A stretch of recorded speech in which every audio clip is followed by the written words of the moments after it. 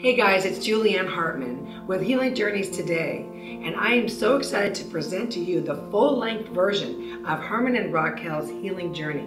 Racquel went through a debilitating disease, and she is now healed completely, living a wonderful life. I can't wait for you to hear this.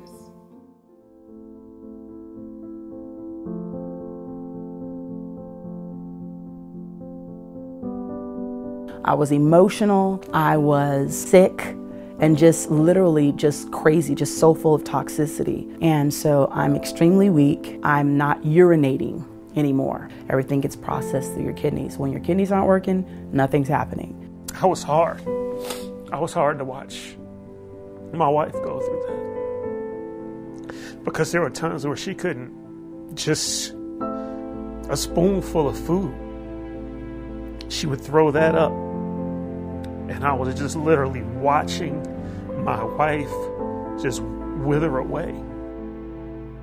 Whereas most couples spend their first year getting used to living together, the Hudsons' first year was spent dealing with Racquel's autoimmune disease, known as lupus. As the years would go by, lupus would turn into kidney failure, which in turn would become a failing heart. This is the story of how one young couple renewed their mind in the Word through Andrew's teachings and stood against every attack of the enemy. This is the healing journey of Racquel Hudson. So they put me on hemodialysis. It was because my kidneys were shutting down. What it essentially was for me and what it looked like for me was that all these markings here are where they would stick me with the needles. They would pluck me with the needles and they'd stick a needle in here, and this would take the blood out of my body and go through the machine. The machine would clean it and would come back in through here. But this was my life for 6-7 years. Man, we didn't know just what we were about to enter into. After trying a cleanse to rid her body of toxins, Racquel broke out in lesions across her entire face.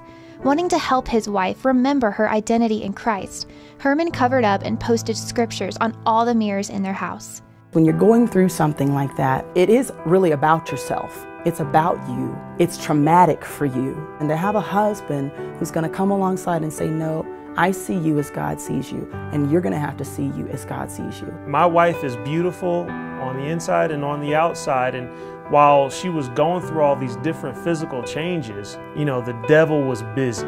It was when he would go to work a lot of times that I would find myself incapacitated, couldn't move, just kind of on the couch. And I would begin to reflect, and there were times that, yes, I did in fact think to myself, is he going to leave me? I could be at Chipotle or any sandwich place or something, and I'm just sitting down having a sandwich, and I'd see a young lady eating a sandwich, and the thought would just run by my mind like, man, wouldn't it be nice to be with her? She could eat a sandwich. But I knew enough to know that life is going to be won up here. And I knew that I could not afford to allow one thought to go unanswered.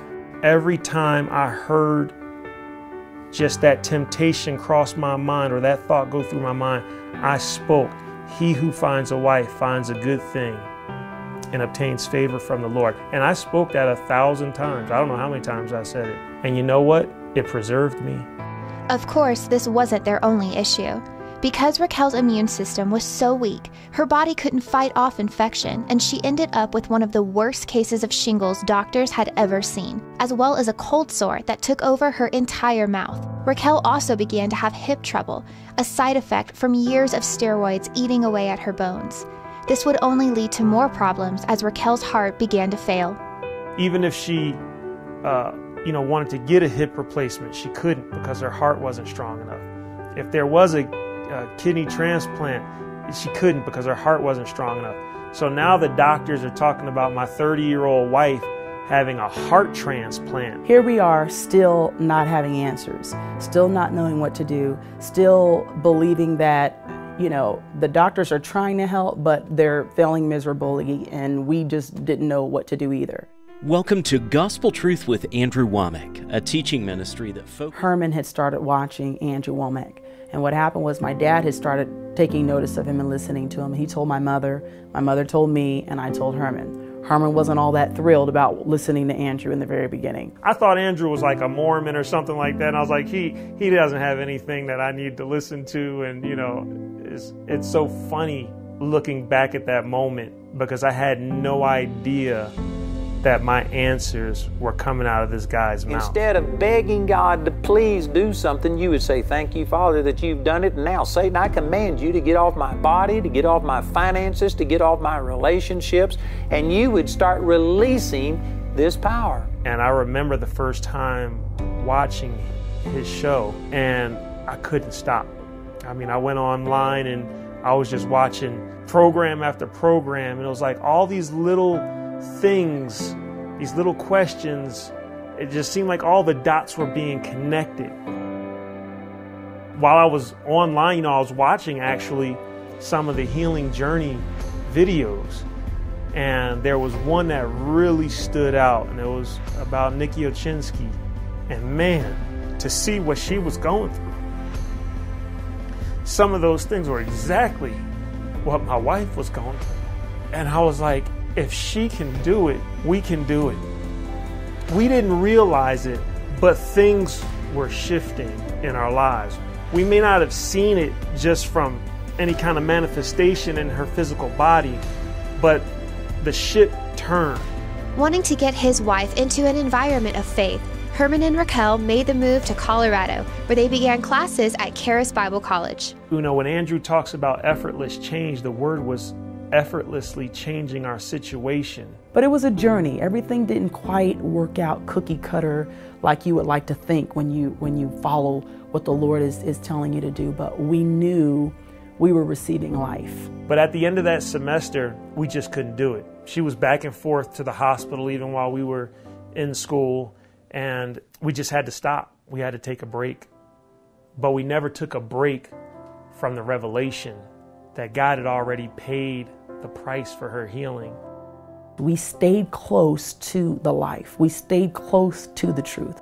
And even though we weren't in school or anything, we were always plugged in some capacity. People ask me sometimes, you know, well, was it just this moment? Was it just this miraculous, you know, what was the moment that everything changed? Well, you know what, for us, it was an effortless change. Just because you begin to start hearing something, it's not like necessarily everything has been uprooted or has been changed in your thinking. During this process of renewing her mind, Racquel visited a cardiologist who explained that her heart was failing due to her not eating for years. Ready to put action to her faith, Racquel stood on the teachings of You've Already Got It and began acting as though she was already healed. And I just decided, I just said, Lord, in Jesus' name, I'm going to eat.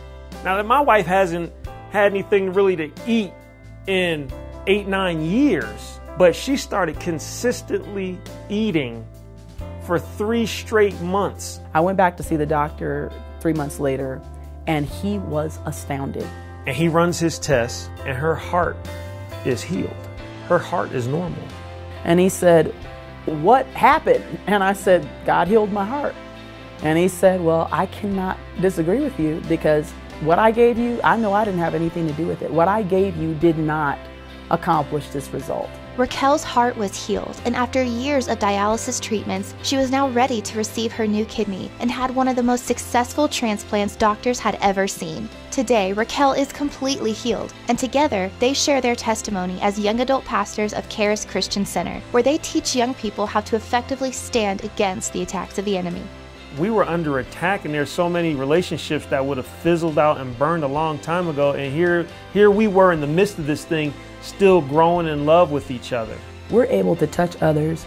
We're able to be an example to others. We're able to let our light shine, all because of what we learned here at Charis Bible College. What started out as a desperate journey to find hope had its finish as both Herman and Racquel graduated Charis Bible College together with the class of 2017. It means so much to me to see my daughter graduate today. She's been through so much, but God has brought her through. That's why she sings every praise unto our God.